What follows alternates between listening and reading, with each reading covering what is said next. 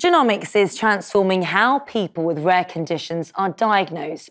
And it's important all healthcare professionals, not just genomics specialists, understand its impact. Health Education England's striving towards that goal with their Genomics education programme, sharing knowledge, skills and experience to best support patients and their families through their rare disease journey.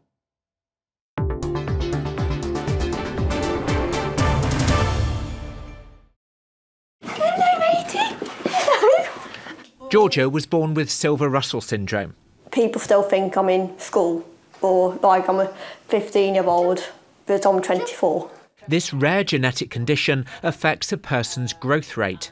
She was just 1.71 kilos when she was born, and that's actually a growth chart.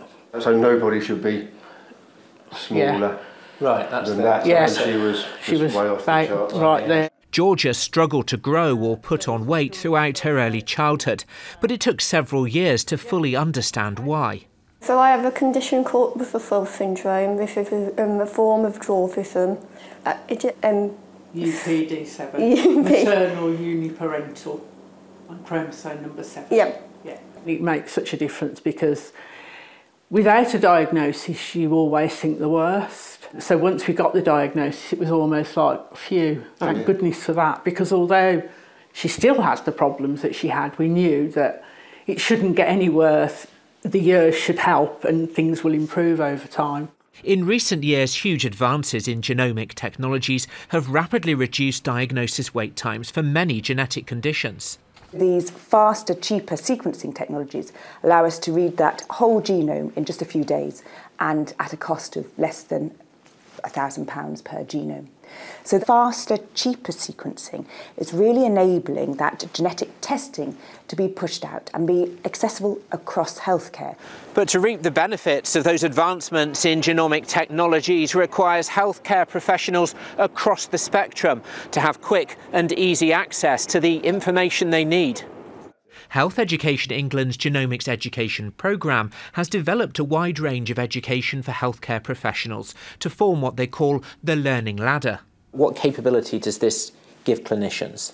If we go into the education page on the website, you'll see that we have bite-sized genomics, which is at the bottom rung of that ladder, and that they're the short courses, through to online courses, talk courses, core concepts. Or you can access the resources through this Genomics and Healthcare tab, which is either aligned to genomics in your profession or genomics in your specialty. For GP Will Evans, it's about providing healthcare professionals with the resources they need to inform decision-making.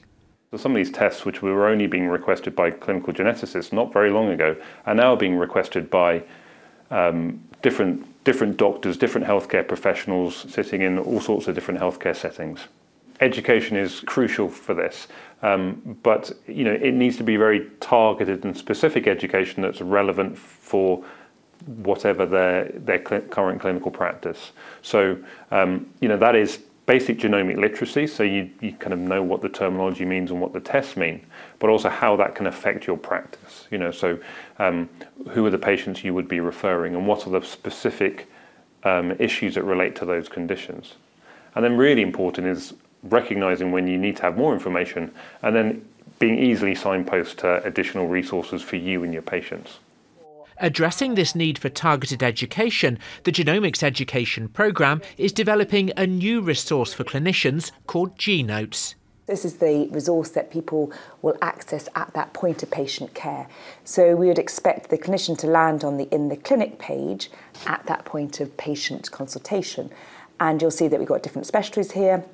We might go into oncology, which then shows the various different cards or resources aligned to different clinical scenarios. So they're all written to this template around a scenario, and then these are the hooks for learning that are peppered throughout that Tier 1 resource.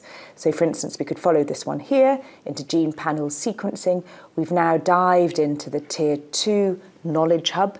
We're now extending our learning. So this isn't a static product, this is something that will evolve. Absolutely. A valuable resource for healthcare professionals in helping patients like Georgia receive the care they need. It's got to be beneficial. Yeah. It has. I mean, you can't expect them to be specialists. That's what the specialists are there for, but to be able to at least talk your language and have some understanding of what the condition is and what the needs are has got to be important, yes.